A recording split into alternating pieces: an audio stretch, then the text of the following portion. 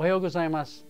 I'm Frank Symes, and I just said good morning in Japanese. That's what entertainers say to each other there, like we say good morning here.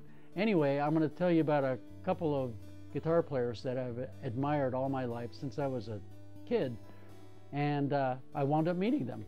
Recently I was playing in Oakland with Roger Daltrey, and Jimmy Page of Led Zeppelin happened to be backstage, and we were all smiles when we met each other. There was like a good sense of simpatico, and I think Jimmy will attest to that.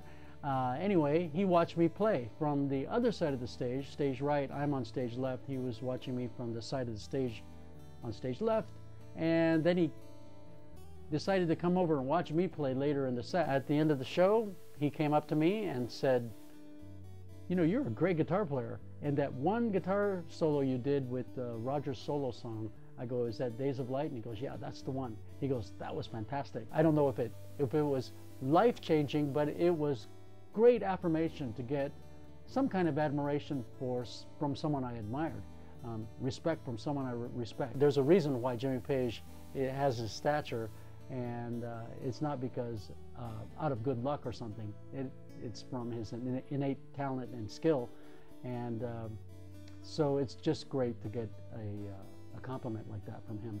Same thing happened with Eric Clapton. Roger Daltrey was opening for Eric Clapton on 2 tours, and we passed each other in the hallway one time when he was going up on stage with his entourage, with his band, and I was leaving the stage, and we gave each other a dude nod. You know what that is, like that. And so he went like that, and I went, "Hey," and we kind of noticed each other.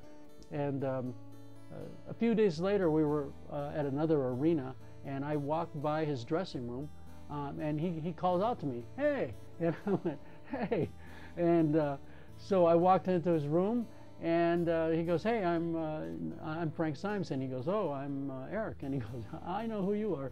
Anyway, so we talked about custom amps, how his amps are wired, and why they sound so great, and things like that. And then he got distracted, and we didn't talk.